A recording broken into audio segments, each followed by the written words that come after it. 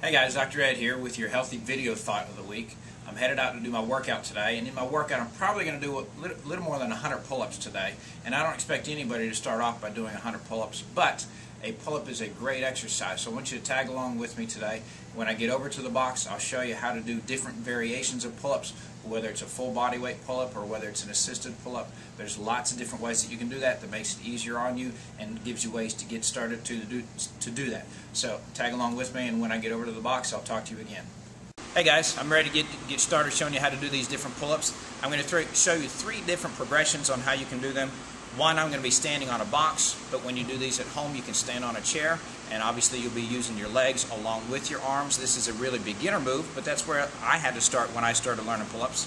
The next move will be using some gymnastic rings.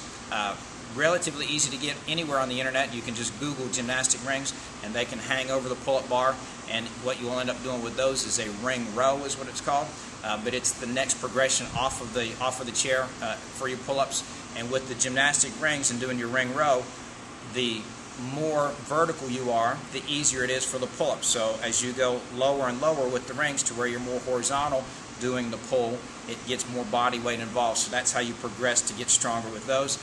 And then the final progression that I'll show you is just a straight, strict body weight pull-up so that you can see the different moves that we do. So let me hop up on the box and you'll see the first progression, which is standing on a chair using your legs while you're doing the pull.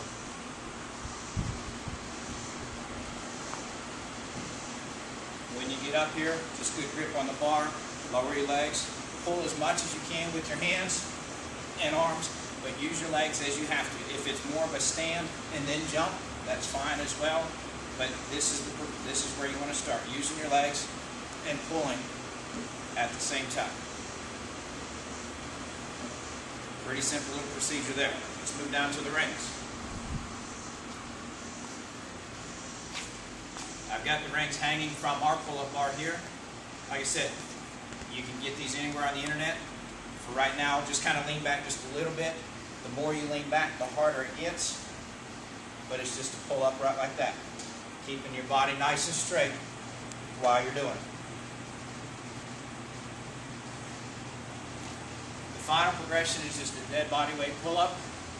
Jump up on the bar for this, and as the name implies, pull up. Obviously, to make it a full rep, you got to make sure your chin goes over the bar. If it doesn't get over the bar, it's not a full rep.